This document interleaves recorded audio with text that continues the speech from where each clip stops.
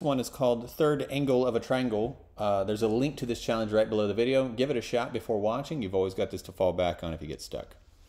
Okay, so you're given two interior angles. So there's angle A, which will be a number. There's angle B, which will be a number. We need to return a number here, which will be the third angle, right? So what we're going to do is triangle. This is our old school trigonometry, I think. I don't remember. It's been a while.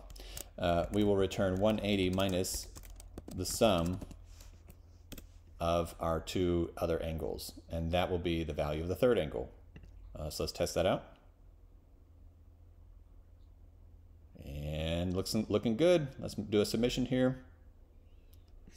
All right, great job, y'all.